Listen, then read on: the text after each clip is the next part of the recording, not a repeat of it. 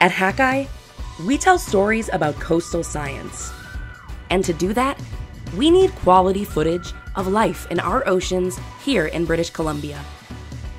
For our team of experts, that means freezing cold winter dives, tricky conditions, and of course, a few adventures along the way. This year, we're taking you behind the scenes as we plan and execute a trip to Quadra Island, where we spend a few days collecting underwater footage in Discovery Passage. Feels like we've been planning this trip for quite a long time now, and we're finally here on Quadra. We're going to be diving Discovery Passage all week. Can't wait to see what's in store.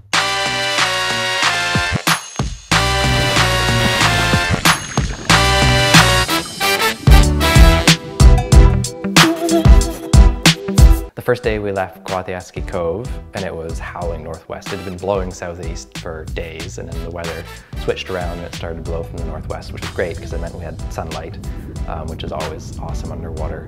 But it also meant that topside, the people in the boats had to deal with pretty strong wind. Your first dive is always to kind of test out your equipment, make sure all your dive gear is working, make sure your camera gear is working. What's up? I need to get on the boat for a minute. I made a classic mistake and didn't test my camera before I took it underwater, and I was unable to turn it on. You suck the air out with a vacuum pump and it closes everything nice and tight. But I've done it twice this morning and it keeps leaking, so I'm not really sure where the leak is coming from.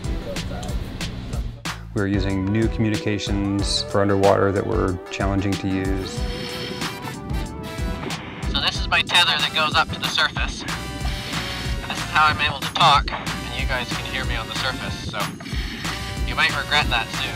But it was pretty cool because we dropped down and immediately I saw this behavior that I hadn't really seen before. Sounds like Tavish is getting a lot of... Oh, here's a little one. Kind of curious about the dome. Finding a lot of greenlings. And... Oh, there's another greenling. Just did the same feeding behavior where it stuck its nose down into the sand. On day 2, we really got into the flow of things and targeted a number of more challenging dive sites that have lots of current. We're going to dive at April Point Lodge. I've never dove there. I've heard it's amazing diving, so I'm excited to dive there. But the reason there's so much life is because there's tons of current flowing through there. It's just an explosion of life. Into the water we go. We're under the surface now.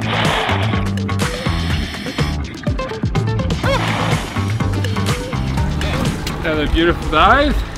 Nice. Yeah, lots and lots of life.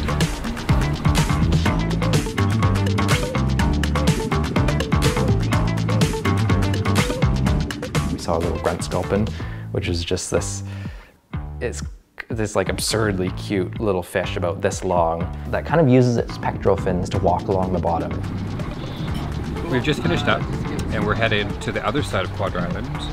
Right now we're in the channel, Discovery Channel, and there's lots of current and pretty amazing dive sites here. But we can only dive these sites at slack tide. So now we have 5 hours until our next slack tide. So we're going to run around to the other side of the island where we don't have to worry about current.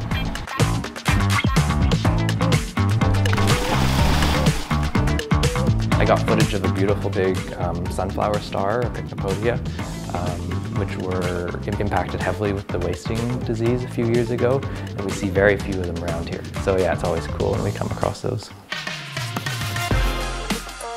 On day 3, we went to a few more challenging, diverse dive sites right off the start. What's up, Derek? Day 3, here we go. Day 3 now is when we hit our stride. Day 3 is when all the kinks are worked out and we're dialed. At Whiskey Point, at about 25 meters, it levels off. You get a big boulder field down there. It was a very relaxed dive. Not a lot of current. We nailed the timing.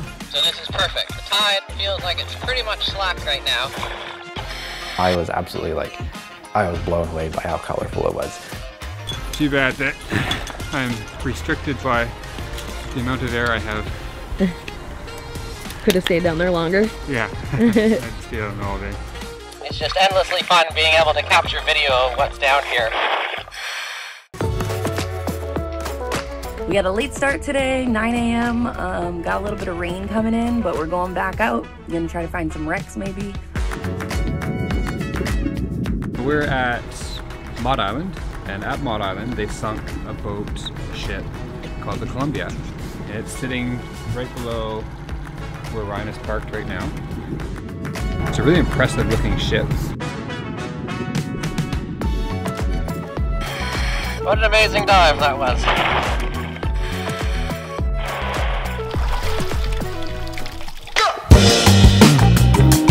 Later that day we went back to Argonaut Wharf. It's a pretty cool place. There's a lot of current that flows through, and it's a wharf, so there's these pillars, these piers that come down, and they're just covered in life. Lots of anemones all up the pillars, just life everywhere. It's a really cool sight. It's also quite creepy when you're down there at night time. The thing with the night dive is obviously as dark as it gets on the surface at night, it's just that much darker underwater. But the cool thing is different creatures will come out at night, and so we'll get some different critters on this dive than we've been seeing earlier in the week.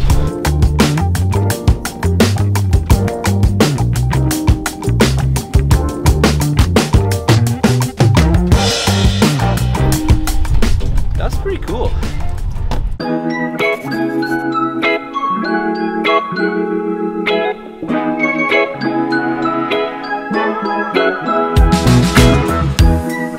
Yeah, this is May Island, and there's actually an old BC Ferries wreck just around the corner.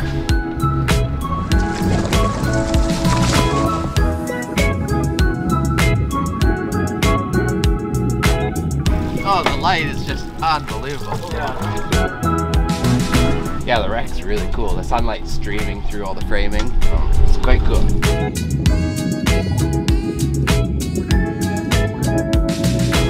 One thing that people who are just getting into underwater photography or videography might be interested to hear is that a lot of the stuff you're going to shoot when you're down there is going to be garbage. It's really challenging for many different reasons.